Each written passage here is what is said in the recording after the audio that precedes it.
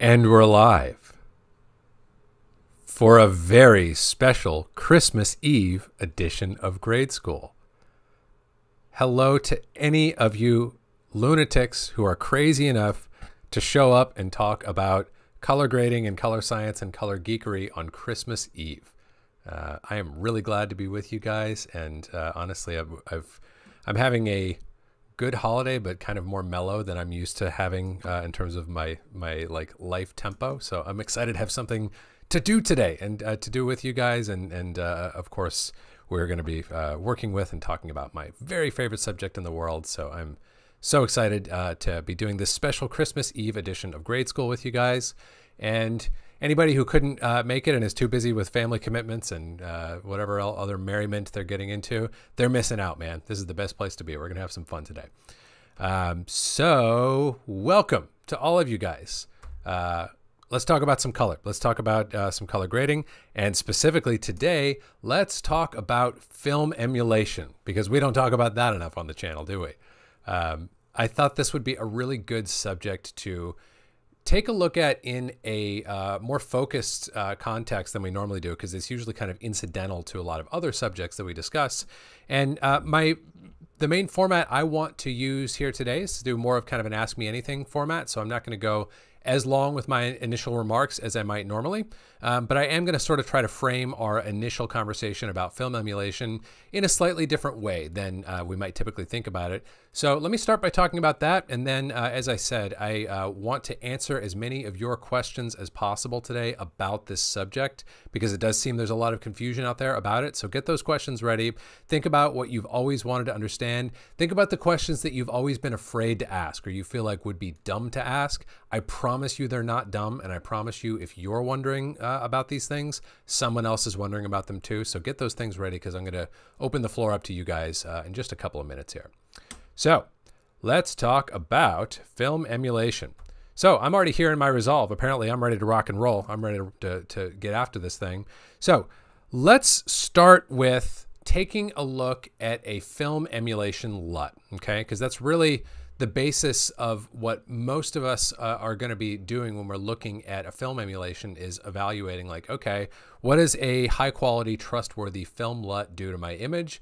And I think one of the main aspects of film emulation that we are all most broadly interested in, and that I know I am keenly interested in, is figuring out like, okay, how do we take the essence of that sound film emulation and adapt it and make it versatile and sort of modular for application in a color managed modern workflow.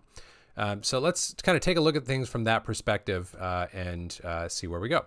So I'm here in Resolve. I got nothing going on whatsoever on any of these images, no grades, no color management, nothing at all. So let's go to my good old trustworthy Isabella here. And I'm going to go in and I'm going to pull a PFE LUT that I trust, okay? And it really doesn't matter what LUT you are using here. What matters is that it's trustworthy. Now, let me actually see where the hell I put this. I might have to refresh my LUT folder here and sip coffee whilst I do. Here we go. So this is a 2383 LUT. Like I said, doesn't really matter that this is any different from a LUT that you might have or want to use. I just it's one that I've sort of tuned and sweetened from some good like profile data. But like if we compare this to like the Resolve like 2383 D60 or D65, it's not like a world away. It's just a little bit of a different approach, but same. You could use one of those Resolve film LUTs just as easily for what we're going to be doing right now. So let's first just observe a moment of appreciation, a moment of pleasure in looking at when I apply this LUT on these different images. You know, like we've all got our own taste and stuff, but like, oh yeah, you can't see my full screen, but you can see my little cinema viewer here. So I'll do that. Let me do a little balancing underneath this image, kind of cool things off a little bit. Like, let's just admire. That's really beautiful. It's like doing really beautiful stuff to my image, right? At least by my eye. Maybe you think it looks terrible. But I always like to start there of like, man, that just looks good. I like everything that I'm seeing, even if I don't know exactly all the complex stuff that's happening under the hood, and there is complex stuff happening under the hood that we're going to talk about, I just like what it's doing. I just like the image. And really, it's worth emphasizing that's our starting point for this conversation about film emulation. The reason we talk about film emulation so much, and the reason it's such a hot topic in color grading, is because film systems produce really, really good looking images. Like, that just looks phenomenal to me. So that can be our sort of starting point. It's like looking at, wow, that just looks really nice. Now, almost as soon as we fall in love with the film emulation LUT, at least this was my journey, almost as soon as we fall in love with it, we start to encounter problems. We start to run into challenges, right? Let's think of the biggest challenge right off the bat for me. As you guys know, I like to work in some kind of color managed environment. I've made a very strong case for that many, many, many times in grade school, so I'm not going to bore us with that case again today. But to me, color management when you're grading in 2021 and now 2022 is a non-negotiable, because your grade is not what your grade looks like on a Rec 7 or 9 monitor. Your grade is something more than that, and your Rec 7 or 9 monitor is simply a window into that grade, okay? So when we have a transform like this one that is imparting not only a bunch of tasty creative mojo, but which is imparting a display transform, because you'll notice, remember I said, I'm not color managed right now. This is taking me from scene space to display space. I'm in Rec 7 or 9 now, right? So the first question that comes up is like, okay, this is all great if all I need to do is deliver Rec 7 or 9. But what if I want to deliver 1000 nit P3 D65 HDR? What if I want to deliver for any other format besides Rec 7 or 9? I am going to have trouble with that because I am married into a display space. And as we've talked about in other episodes of grade school, getting from a display space back into a scene space, or getting from a display space to a larger display space, is a challenge. And there's no single objective and perfect way of doing that. It's simply a matter of where we make compromises that we can live with. So having a LUT, regardless of how good it might look, of how many nice things it might do to our image, having a LUT which has a cooked in display transform is a challenge. It's something that we are going to want to overcome almost as soon as we start using this transform. At least that was my journey. So that's where the question comes in of like, all right, how can we begin to dissect and unpack and deconstruct and decouple all of the behaviors that are making up this transform that we call a PFE LUT? How can we pull those things apart and say, okay, I just want a kind of tasting menu of like, I want that creative contrast ratio, but I don't want the display transform, as an example. Or I want the colorimetry, the way that, like, look at the yellow patch on this image here. It's a little tough to evaluate coming from scene space, but the yellow patch is being rotated. You can see it down here a little bit more. It's being rotated a bit more kind of marigold and a little bit less yellowy.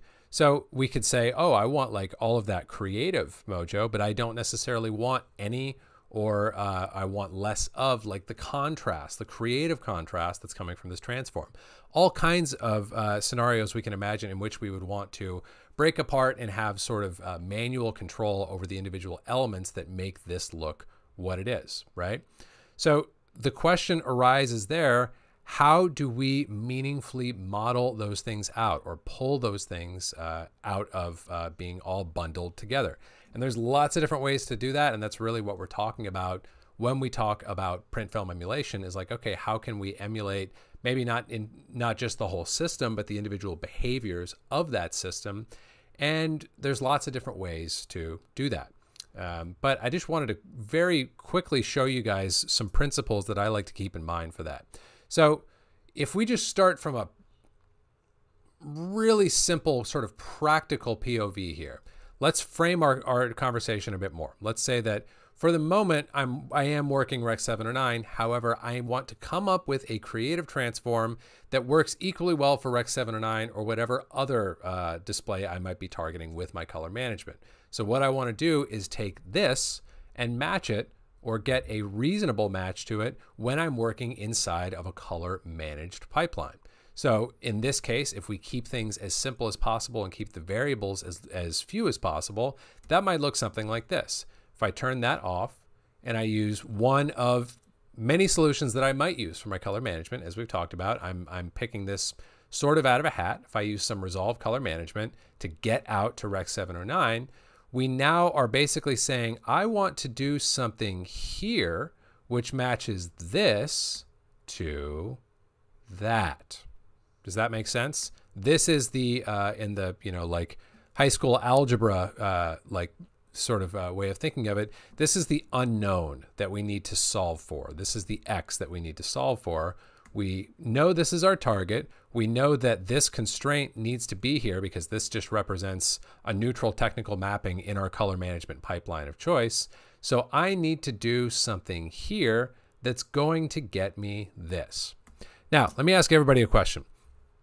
For any of you guys who have played around with film print emulation at all, have any of you guys ever taken a stab at manually recreating a film print inside of Resolve with the tools of Resolve? This can be inside a color managed pipeline like I'm proposing right now, or just in general, just saying from scratch, I just want to recreate this using the tools within Resolve. Anybody ever done that before? I imagine we've got a few of you guys out there who have. Let's see if we have anyone. I guess you guys are a couple minutes behind me, or 30 seconds or so behind me. So I'll leave the question as a hypothetical. Those of us who have done that, those of us who have tried to make that manual adaptation have probably noticed this. You can get a reasonably good match if you know what levers to pull on a particular image, right? You probably, like with enough fussing and with enough kind of like manually fooling around, you can probably get a reasonably good match to what you're seeing in your reference image. And then what happens? Then you go to a new shot and you paste whatever stack of adjustments that you've made to try to get that match onto that new shot, and it looks nothing like it. Maybe it even looks worse or further away than it did to begin with. It doesn't travel, right?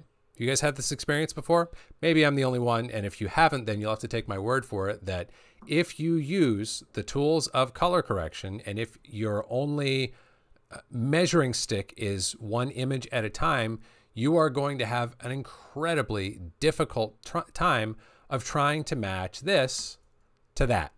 And the reason is what's going on here that's producing this is really not something that we can aim at in a terribly sophisticated way using the tools of color correction or the tools of color grading, because the tools of color grading and color correction are not aimed at crafting pipelines. They are aimed at grading shots, right? So we kind of need to go off the reservation if we want to make a really meaningful go of emulating film.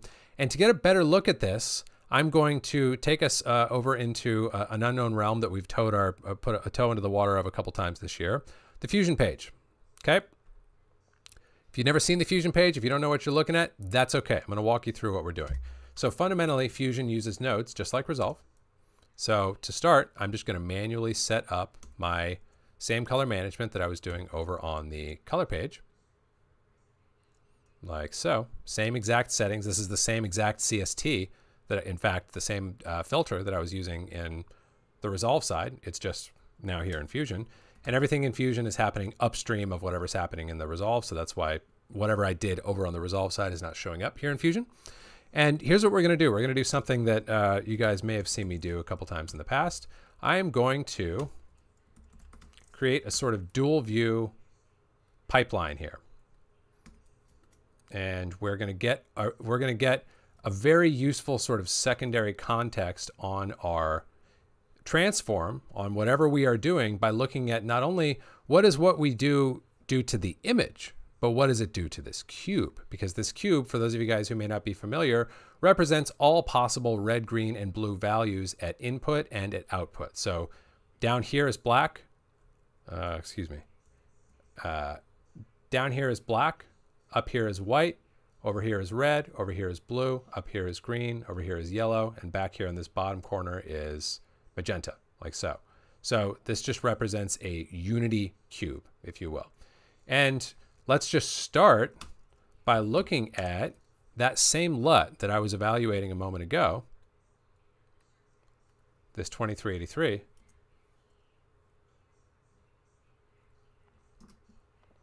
This will take just a minute to spin up. Okay, so we can get a better sense, even if it's a bit of an intimidating sense. Does this give you a better sense of the task before us? We have to turn this into that without using this.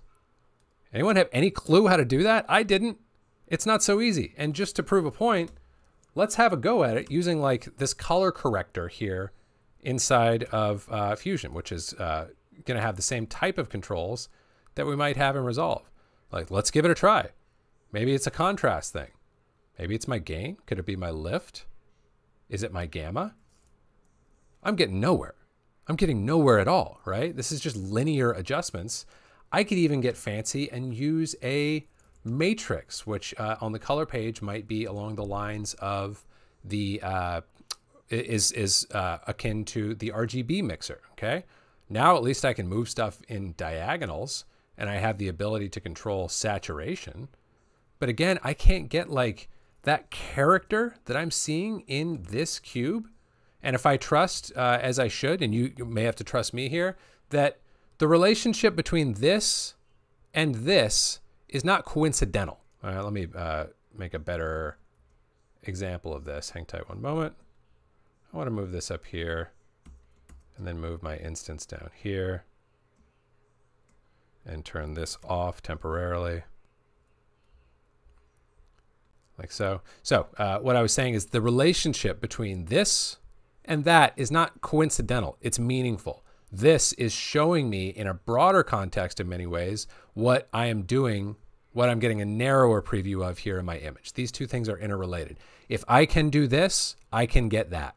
And if I can't do this, I'm going to have trouble getting that on any but an individual shot basis, if that makes sense. So I point all of this out to sort of initially frame the conversation of like, what's up with print film emulation? Why is it so discussed? Why do we find it so difficult? Why are there so many different points of view and solutions and ideas floating out there around it? It's because it's complex.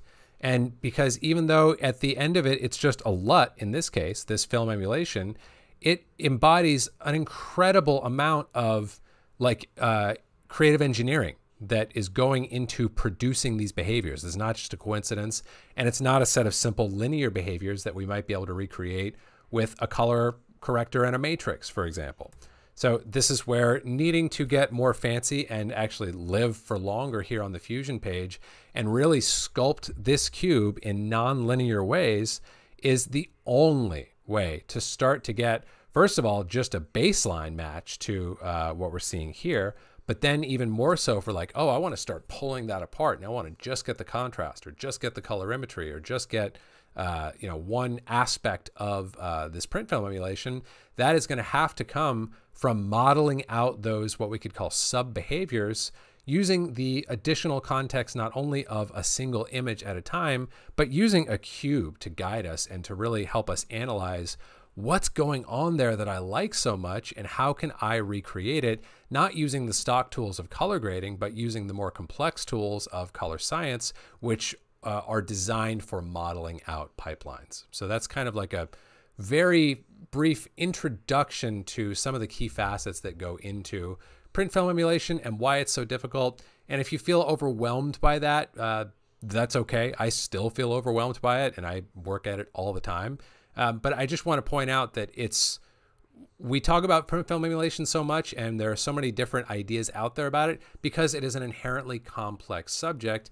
And I want to point out anybody who's telling you that it is not, that it is simple, or anyone who is suggesting to you, oh, I got a good print film emulation using my primaries, using like my lift gamma gain or even my custom curves, they're either not being honest with you or they're not being honest or they're just not paying very good attention because you are never going to get a meaningful model of a film system using the simple linear tools of color correction. It's just never going to happen. You're going to have some kind of more robust model if your goal and expectation is truly to get a meaningful reproduction of one or more behaviors that we're seeing embodied here using your own sort of synthetic means, if we want to call it that. So some initial thoughts about print film emulation, but I will pause my remarks there and see if we've had any questions come up thus far about film emulation.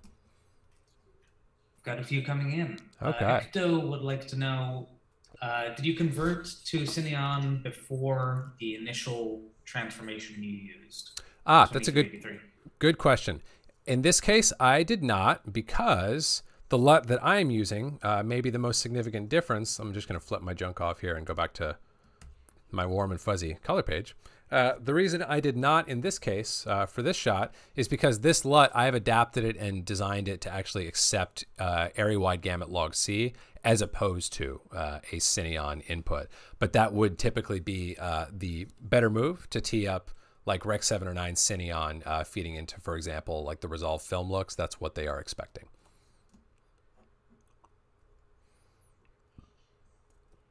Other questions? And on a similar note, Sky is wondering, do you convert HLG footage to Cineon before you start grading? To convert HLG footage to Cineon before you start grading. Well, that's a bit of a loaded question because HLG is actually a display encoding. I know that there are cameras that capture in it, but there's variability in and of itself there because that's a display color space or a display encoding curve, I should say. So in general, like my pipeline, if I were in like a super vanilla, like, I don't know, like I guess I'll put it this way. If I'm using a traditional PFE LUT and if I weren't fully color managing in the sense that I could flip my output transform at will, I would still, at the very least, like in this type of setup, I would want to have a stock working color space and then sort of a node that brings me into the space that the LUT is expecting right before the LUT. So I wouldn't necessarily, even in this case, we're like, here's how I would work with the Resolve Film Looks LUT. I would go area Alexa log C to Rec 709 Cineon, and I would make sure to luminance map so I can fit those curves into the appropriate place, and definitely gamut map as well. So I would be doing something like this.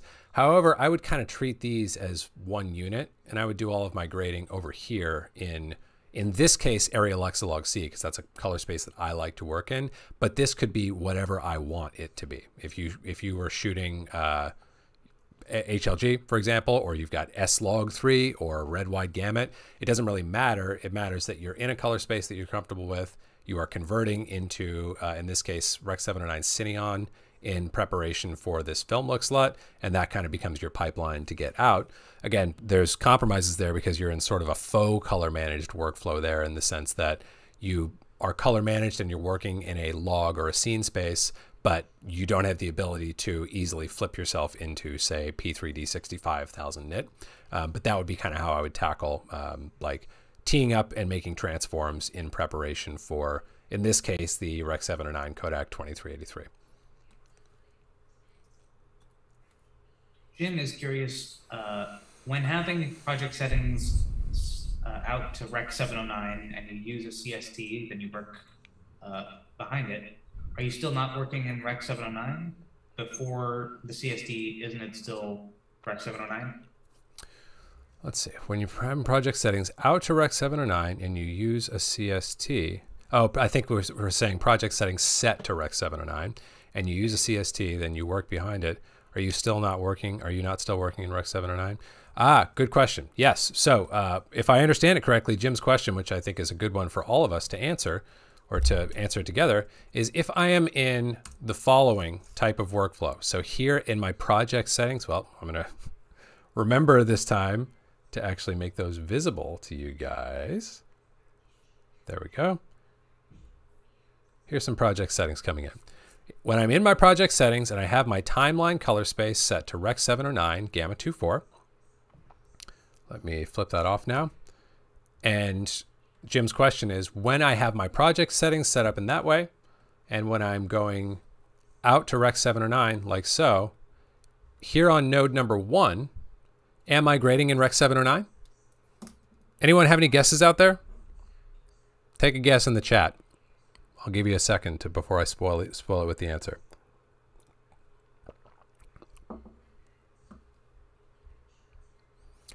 The other way to phrase this question in the broader sense would be, let's go back to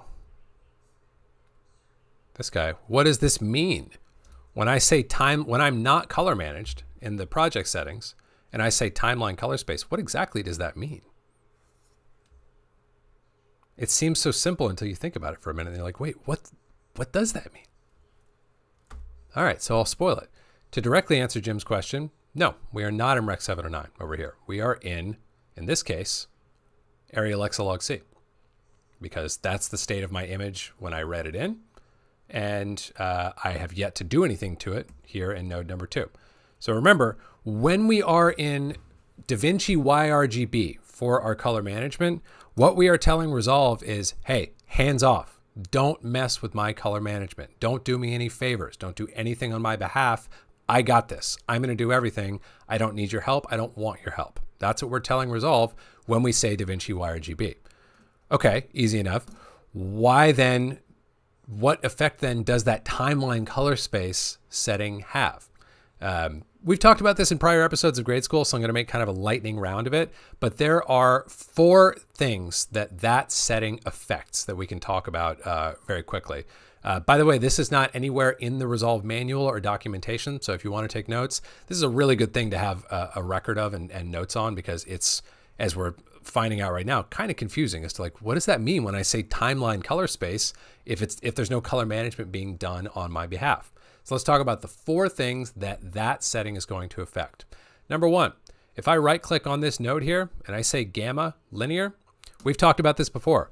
How does it know how to move me into linear if I'm only giving it one side of the equation? Any of you guys who've been hanging out in grade school for a while know that moving into or out of a color space requires 2 pieces of information, right? What are you coming from and what are you going to?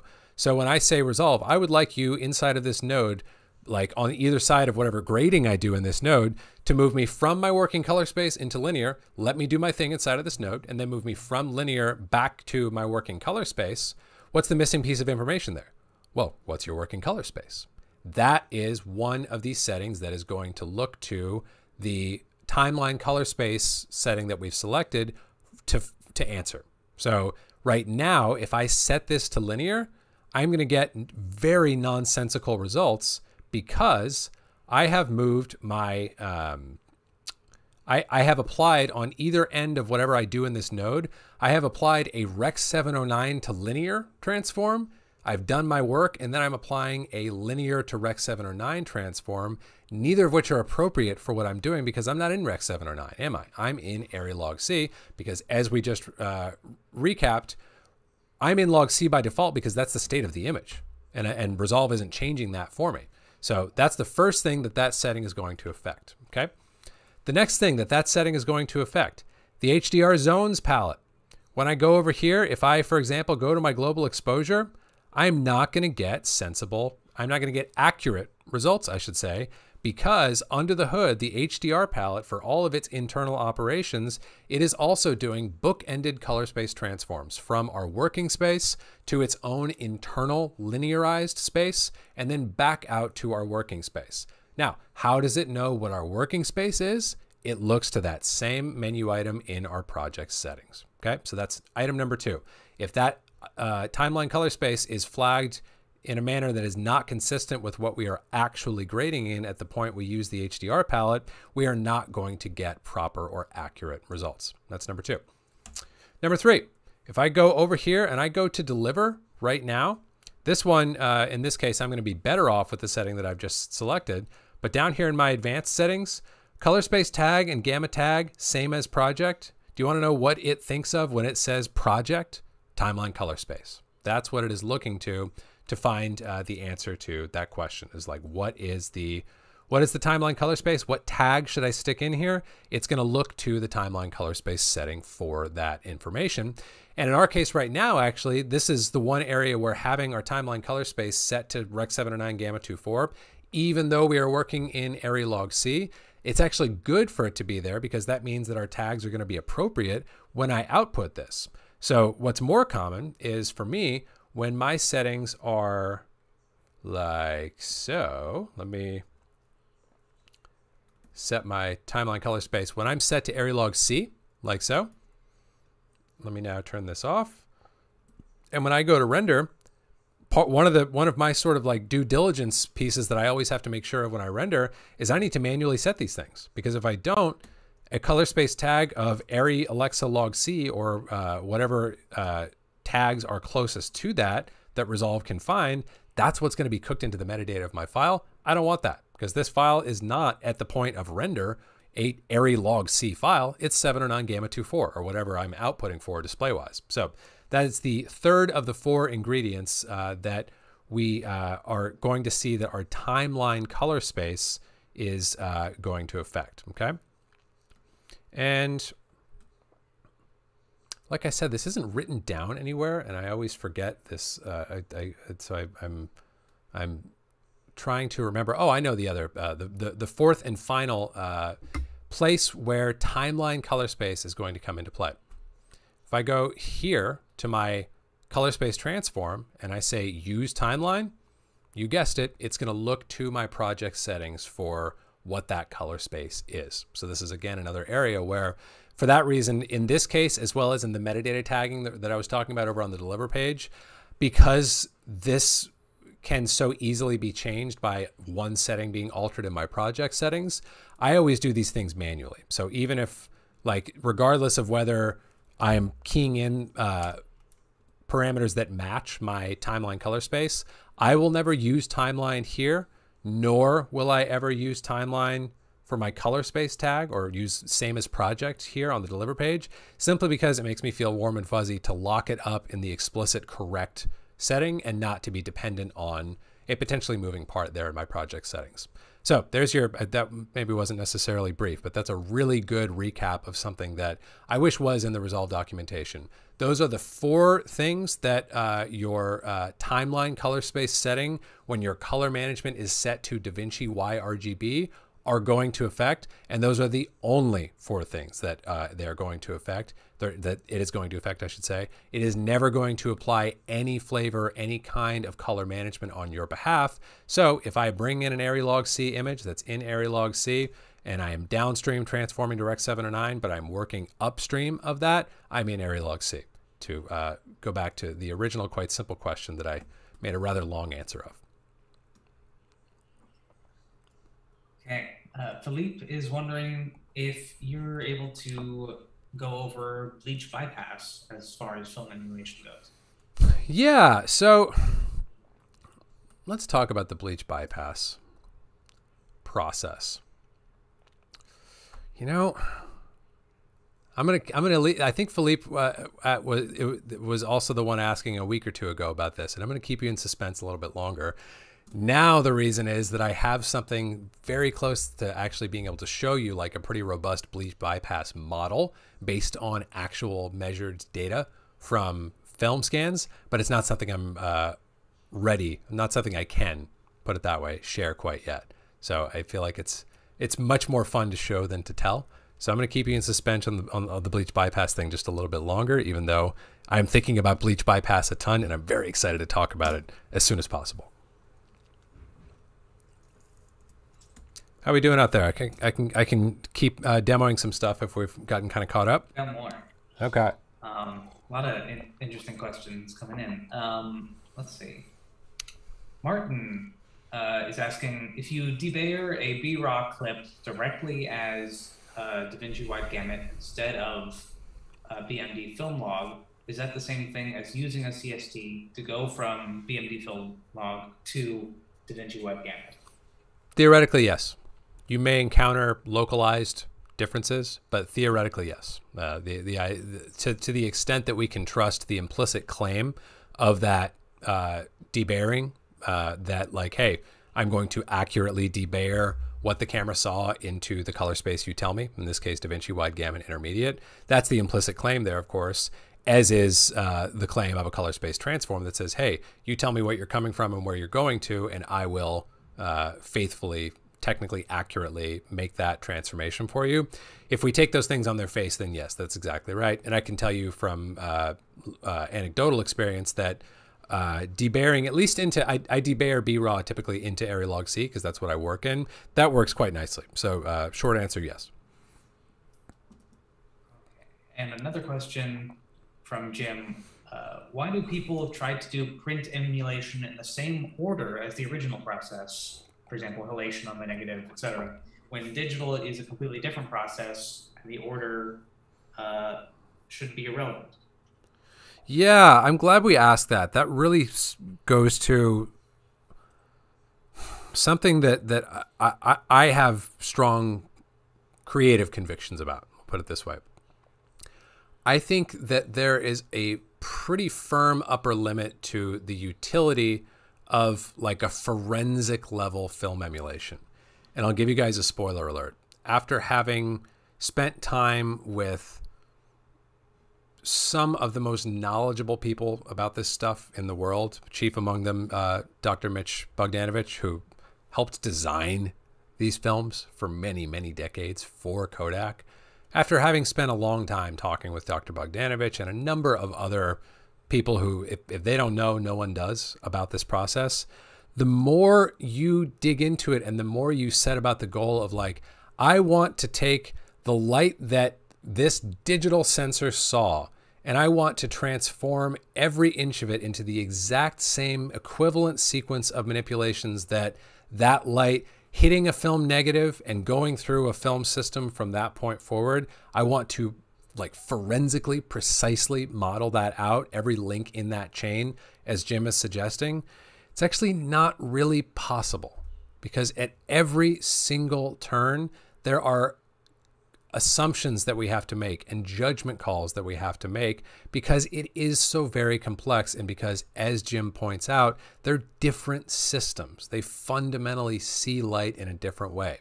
We can account for a lot of that. We can come up with a very, very good visual reproduction of what that system might have done under a particular set of conditions. And that's another whole topic we can talk about. It's like, well, right off the bat, are you trying to model what a specific roll of film did on a specific day after being shot through a specific lens and processed through a specific bath and printed to a specific like manufactured film print, like a individual unit of film print, I mean?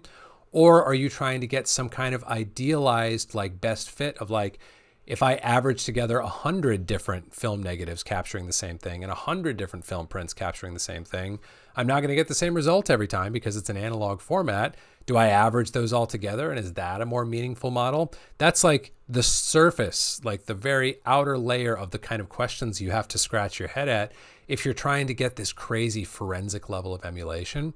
So to answer Jim's question, I think the reason why people do that is because they're misunderstanding they're misaligning their goals and thinking that, oh, if first of all, it's possible to get this one-to-one forensic recreation, and there's an underlying assumption there that if I do, I will get the best visual result. Neither of those things are actually true. I understand the temptation to believe them and the temptation to seek them. It only took me a decade of fooling around with this stuff to realize that they're not true, but I promise you they're not true. So to that extent, that like that's why I think we do it that way, is because it's, at least it was in my case for the many years I was working in that way, it's mislaid expectations and assumptions that like, oh, if I do this, I'll get the best possible results. And it's possible to do this in a pure technical way, in a pure like objective way. It's not. We have to make assumptions. We have to make inferences and best guesses and judgment calls at every turn. So that leads me personally to say, okay, the best thing I can do here is get a really dimensional understanding of what that system is doing using not only the evaluation of imagery, like we're looking at here in the color page, but the evaluation of like, what does it do to a cube, like we just looked at in Fusion? What does it do to a 1D ramp? There are other even more sophisticated tools that we can use to really get a good window into like, what exactly is that thing and what are all of its particulars? But then I think the most creatively beneficial thing that we can do is to zoom out a little bit and say like, okay, I'm going to creatively, subjectively borrow the pieces that I find most creatively advantageous, as opposed to like perpetually looking in the rearview mirror and saying, well, we've peaked. Nothing's ever going to look better than film. And now all we can do is like the extent to which our images look good is the extent to which we are able to one-to-one reproduce the results that we would get from a system that is dead or dying. I think that's a pretty depressing thought, and I think we can do better. And there's all kinds of stuff that come with film systems that are not desirable. The variability that I just talked about, that's not desirable. Who among us would like sign off on, how would you like to have a system that gives you one result on one run of negative in print and a different result the next day? Like, that's not optimal. That's not ideal. That's just unavoidable with a film system. Another one is that we started the conversation with, like, well, film prints, there's no such thing as an HDR film print. Film prints max out at an absolute peak of about 48 nits. What if I want something brighter that still looks good? Am I just out of luck because all I can do is grope at this system that is, like hasn't evolved past that in a number of years? Like, there's all kinds of undesirable aspects of film as well. And I think the only way we can borrow the best of the film tradition is to recognize, like, it's not perfect. It's just the results of about a century of really smart people working really hard to make images look really good. And if we steal the best parts of that tradition and leave behind the parts that they weren't able to push further, because this is something else that you can hear about from Dr. Mitch Bogdanovich, any other number of the engineers and scientists who were actually working on the problems of imagery production with film systems, there's lots of complaints. They're like, we can't get this any better. We tried. Right now, we got to ship this print stock, and it's going to have to do. There's all kinds of compromises and things they wish they could do better that we now can do better, that they would have killed to have the ability to do. So if we're not taking advantage of that stuff, that's, in my opinion, just dumb. Anyway, lots of thoughts about that, but that's my answer to the original question, is because I think people are fundamentally misunderstanding what's useful and valuable about mimicking or borrowing elements of a traditional film system. All right. On a related note, Depender is asking, can you talk about negative emulations and what's the difference between print and negative emulation for creating looks? Yeah, so we can definitely talk about that. So here's the first thing to understand when we talk about, we tend to use the acronym PFE, or we talk about print film emulation a lot. We're really talking about negative, we're talking about negative plus print film emulation, generally speaking. We need to understand that in a traditional film system, the entire thing is a black box that's designed to work as a unit. And that's kind of one of the challenges of it. Is a traditional film system is designed for the following. It's designed to take light in, and it's designed to put light back out in the form of a projected print that looks good, that has a naturalistic and pleasing reproduction. It's a black box. So the idea of, like, one of the like, I've already talked a bunch today about, like, oh, wouldn't it be fun to sort of be able to, like, cut into that organism and extract, like, oh, I just want this piece of it, but not that piece. And it is fun, and it can be cool. One of the least sensible axes to cut into that organism along is the axis, or the dividing point between a negative and a print. Because there's a ton of the behavior of a film negative that is done in preparation for the fact that it's going to be going to a film print. So film negative was never designed to be pleasing or like to produce great visual results in and of itself. Nor was a film print ever designed to be pleasing and produce optimal results in and of itself. It is designed to expect a negative input, and a negative is designed to receive a print, a subsequent print transformation. So that's the first thing to understand. Now, what we can do, and what is very worthwhile to do, is we can still be modular in the sense that, like, okay, I'm going to be in a film system and I'm going to have separate modules for emulating negative and emulating print. I'm just simply going to understand that if I don't marry my negative to a print, or if I don't marry my print to a negative, I can't necessarily expect great results, because that's not what the system I am mimicking or modeling was designed to do with these photons, with this light. So they kind of marry together. So that's kind of principle number one to understand about neg emulation. And now if we think further about neg emulation, all kinds of other interesting questions come into play that kind of go along the lines of what we were just talking about, of like, well, what are the great things and also the limitations of film negative? Here's one that is not popular and people don't like to talk about. Film negative doesn't have the dynamic range that a modern digital sensor does. It just doesn't. So What do we do with that? Do I want to mimic the lower dynamic range of a film negative? That's not the craziest thing in the world, but it's also another example of the type of subjective question we have to answer if we're going to emulate film negatives. Like, what parts do we want to emulate? Do we really want to emulate that part?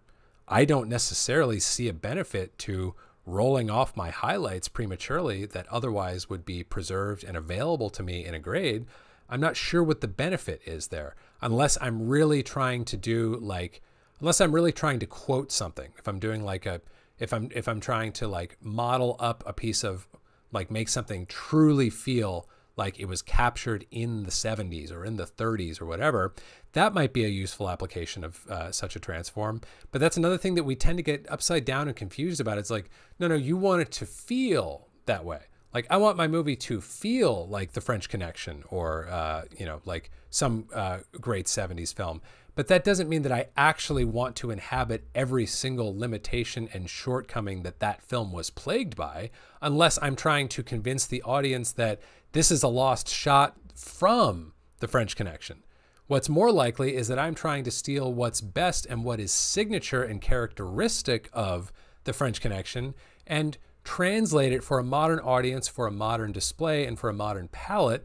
Because if I don't do that, then I'm just quoting something and really not being much of an artist. So there's a bunch of considerations like that when it comes to a film negative. Like, all right, what are we going to do about the dynamic range problem? And it happens on the top and on the bottom.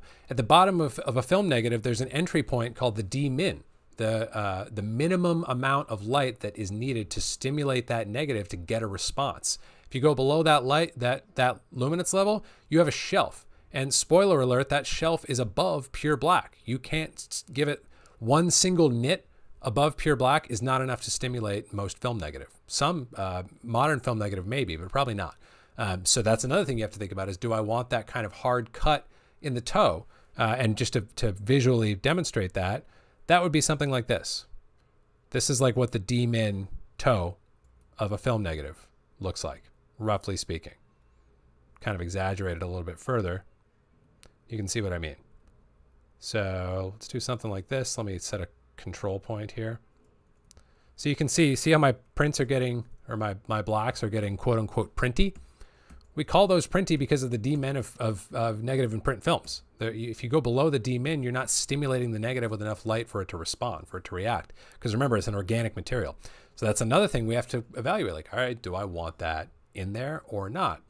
So this is all a very long-winded way of saying that for me, personally, when I look at starting with like, okay, start with a one-to-one recreation of a film negative, but take away that reduction in dynamic range. I don't think I want that. Take away that curvature and that you know, like lifting of the toe. I may indeed want that, but I'd like to do that later. I'd like to have creative control over that later. I don't necessarily want to do it in two places. So do it at the negative and at the print stage. I want to do it in one. Take away any, you know, like the other piece that we didn't even really touch on is like, what's the effective gamut of a film negative? Like, how many colors can it see and where are the edges of that? Maybe it's like, well, if I can capture more color and have that color available to me when I'm grading, wouldn't I want that? Especially if I'm going to be feeding into a look downstream anyway, that's going to shape it into what I creatively want. So for me, thinking about the film negative, that's another piece where I'm like, all right, let's take that away. So I'm like, okay, so what's left? Other than something simple like a matrix, which I could probably just incorporate as part of my creative look stack. So this to me kind of goes back to Jim's question. Everybody has their own way of thinking about this, and I really do understand and appreciate the idea of wanting to modularly and tightly implement a recreation of film in terms of like, here's my neg module, and here's my halation, and here's my grain, and here's my print. If that floats your boat and you really like the results you get, like, who am I to tell you that's wrong? For me, by the time I subtract the things I don't want from the neg, all that's left is stuff that I don't see any reason not to do as part of my creative transform on the print side. Whether or not I want to call that a print film emulation or not, I just don't see a benefit to doing such a transform at the head of my node stack. And maybe this is all a very long-winded way of saying something even simpler, which is that I don't see the benefit of imposing technical constraints on my image at the head of the node graph, nor do I really see the benefit of imposing a creative look at the head of my node graph. I'd rather that happen at the tail, and I'd rather it happen once, not twice.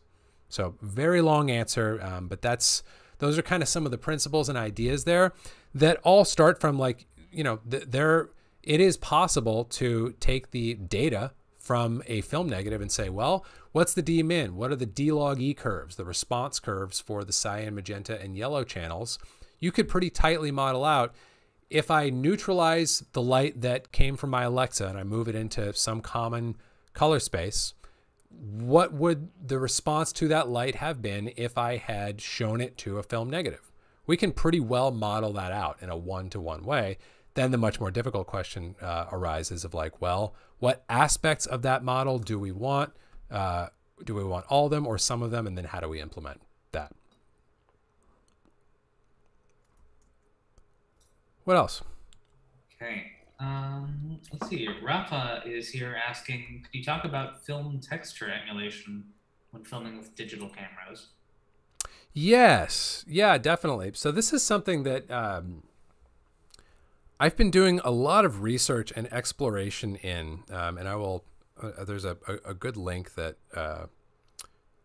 I'll share with you guys after our session today on this subject. But I personally think that, like, the ideal place to start with texture is actually before you even get into grain, to think about, like, what is the overall sharpness or softness, or to use a fancy term that I think talked about once or twice here in grade school, the modulation transfer function. Literally, how sharp or soft is my image at the bottom, middle, and top of it. So that's kind of, in a more objective sense, if we're talking about wanting to model the texture of a film system, what we really would want to start by modeling is the sharpness or softness of that entire system's rendering from end to end and get a good reproduction there. And then from there, you know, you could use grain or, you know, like other additional textural elements, or you could use halation, which is sort of part of those spatial or MTF considerations, just done on a per channel basis, because all halation is the MTF of a particular layer of the film. Although I say that, I guess there is the interaction of the its halation is defined by the bouncing of light off of the backing and back for a second time onto one or more layers of the film. So that's maybe slightly more complex, but those are all, like, useful things. I would say, like, let me kind of give it a bit of a practical creative bearing here. I've shown you guys my halation stack before, but let's go back to this tasty film print thing that I've been looking at, and let's just do a quick halation and grain thing. So let's, like, look at Alexa's, or Isabella's rather, highlights up here. I've got that kind of highlight bloomy thing happening here, and I can decompose this and show you that all I'm doing is linearizing the image and then applying a blurred version, just adding it on top of the image, which is roughly what you would get in the model of an actual negative. And then upstream, we could do you know, any number of grain solutions that we might like. I don't think I have this grain card pulled in, so it's not very happy with me. Let me find some grain. Hang tight. Let's get some grain up in here. Okay, so we'll add this as a matte. And now I'm going to select that grain card as my matte. And now I've got some grain going on here. And as you can see, if I decompose this node, what I do have in right now a pretty, like, broad way is I just have some softening going on, which I'm just doing a straight up, like, blur on it here. That's perhaps, or not perhaps, definitely not embodying all of the intricacies of the MTF curve of the film system that I might theoretically be kind of trying to model.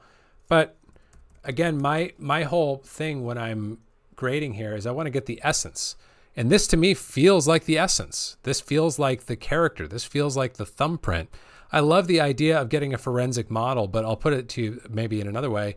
The distance between this and the tightest, most forensic model you could possibly devise for a film system, including halation, grain, and negative and film print colorimetry, I don't know how great that distance is. If I'm less than 80% of the way to that ideal with what I have right here, I would be pretty surprised. I think I'm pretty much there. So it kind of becomes a question of like, you know, time in versus benefit out. I think I'm kind of there to my eye as an artist. And again, that should be what we are anchoring everything around when we're grading today. Like, I don't want this generation, like the generation of artists that I'm a part of, and certainly those that are going to follow me and then follow them. It would really bum me out for our high water mark to be like, boy, we nailed the film emulation. We got like down to like the forensic details. We really got it right. That would be kind of a bummer, wouldn't it? We want to push further. We want to push past that. And that has to start with being willing to have a certain amount of, to exert some autonomy and say, well, this is deriving inspiration from that thing, but I'm using my eye to evaluate whether or not I have successfully navigated myself to a good visual result or not.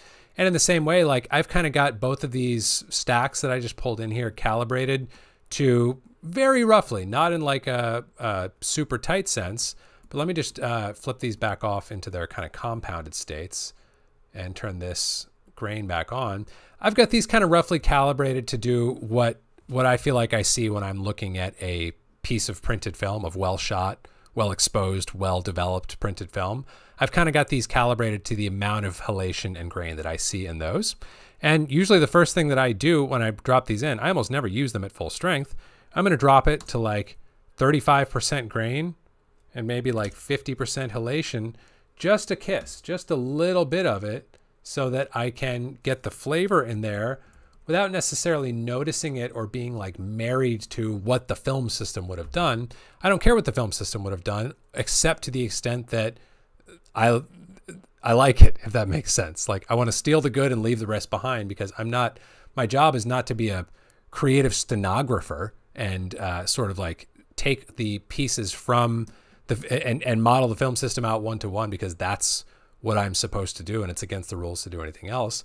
I just want to steal what's good and leave the rest. That's the essence of creativity, in my opinion. So that's kind of how I would think about the textural pieces there. And you could play with like, where are you getting your grain cards from? In what space are you applying them? What's the scale of that grain? What's the motion of that grain? How are you compositing it in?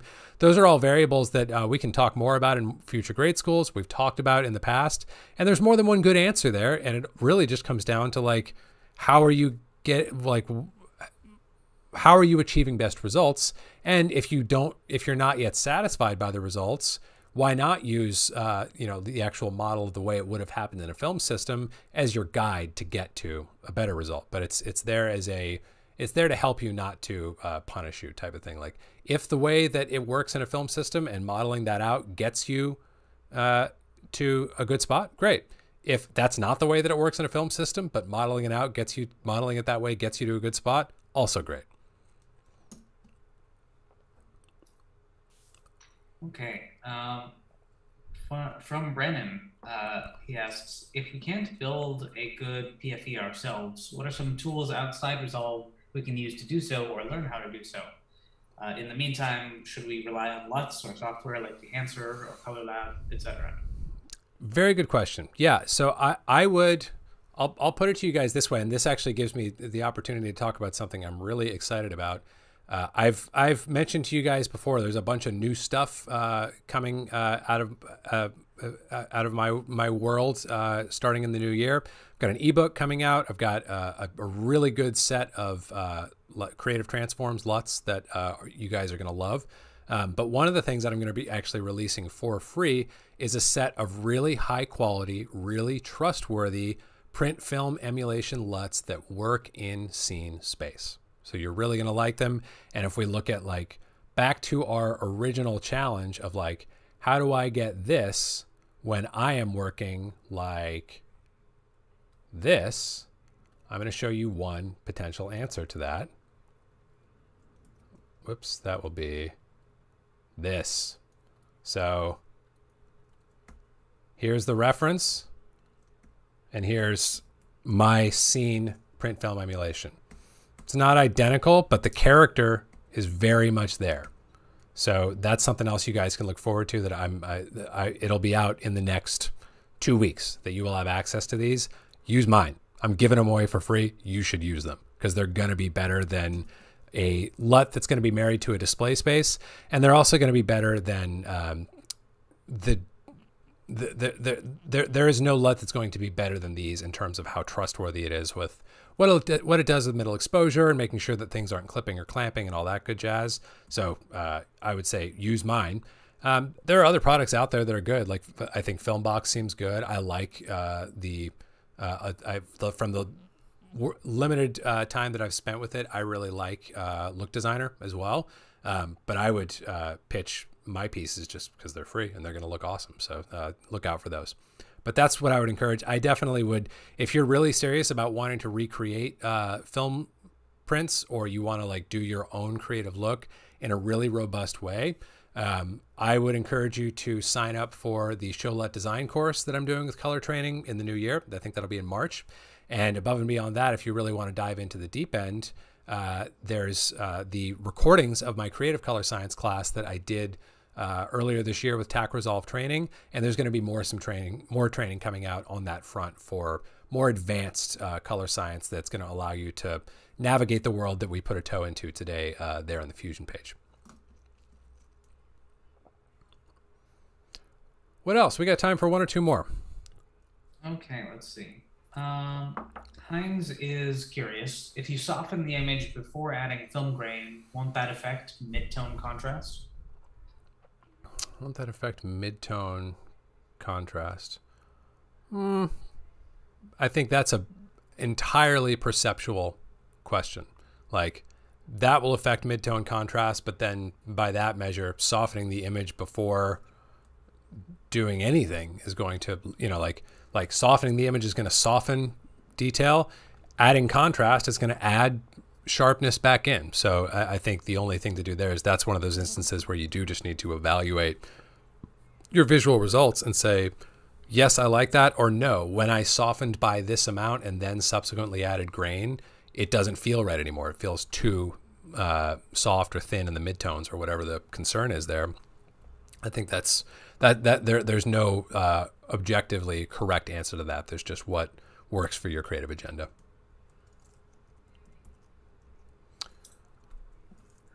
What else? We getting caught up? Yeah, let's, I guess maybe two quick ones. One, how do curve hue adjustments work differently than film print emulation? I think this was in response to your statement that, or claim that people try to get film print emulations just using primaries and such. Yes. Okay, cool. So I'm gonna show you how. This is gonna look a little crazy, but here's the main thing that we need to understand when we are talking about, I think I'm gonna rephrase the question slightly in a way that I hope is fair. If we are talking about why could we not get a good film emulation using, for example, some custom curves and then some hue verses or sat verses or some combination of all these curves? Why would that not be sufficient? Because it seems that we have the ability to control all the things that we see being altered in a film print. I'm going to answer that visually. Now stick with me. If I go to a hue versus hue curve, you can read this curve, right? If you know where red is, where magenta, where blue, where green, all that stuff is, and I do this, even if I don't show you the image, you can read this curve, right? You can say, oh, there's a band of hues between here and there that are being selected and rotated counterclockwise, right? We can read all that without even looking at the image, right? So check this out. I've got this tool flipped on that I've developed for getting some better LUT analysis. And what I want to look at is the hue versus hue of this same 23, this is a 2393 LUT, but same family. And what I want to do is look at the hue versus hue-ness of this LUT. It's like, okay, well, first things first, that's an interestingly complex and not at all what I would expect shape, right? But it gets worse. Because remember, what can we say? What's the one thing that we have in common about any of these curves? How many axes do these curves have? How many dimensions do these curves have? 2. That's all we have. That's not the way things work. Remember when we were looking at that cube? Those behaviors don't scale up and down in 3 dimensions. Those behaviors change. So if I'm on my hue versus hue and I think, okay, great. So if I can just draw a hue versus hue curve that matches all of this, that might take me a while. But if what you're telling me is after I do this, I will have precisely recreated the hue remappings of this particular LUT, I feel like I could take an hour and probably get pretty close to that, right? Here's where things get hairy. Watch when I evaluate the hue versus hue manipulations of this same scene look that we were looking at up and down the tone scale. Right now we're at 50%. They change. They change all up and down the tone scale. They're not the same. So there is no one hue versus hue curve that we can draw here. And similarly, no one hue versus lume curve that we could draw here that is going to embody the complexity of the behavior of this film print, because it changes. It's operating in 3 dimensions. And the reason why we're not operating in 3 dimensions with these tools is because operating in 3 dimensions is tough and it's confusing. It's much easier to operate in 2 than in 3, but there's not sufficient complexity there to actually model out all of the behaviors that we can see happening in here. And these aren't little changes, are they? Look at the change in the character of this curve as I move up and down, in this case, my different points of saturation where my hue, where the luminance of different hues are being affected. What I'm saying here is like, well, at what saturation of a particular hue are you interested in seeing how the luminance is being affected? At a high saturation of this hue, it's being affected in this way. At a low saturation of this hue, it's being affected in that way. So there's all of this nonlinearity and 3-dimensionality that we kind of have to take into account if we're wanting to model out the film system.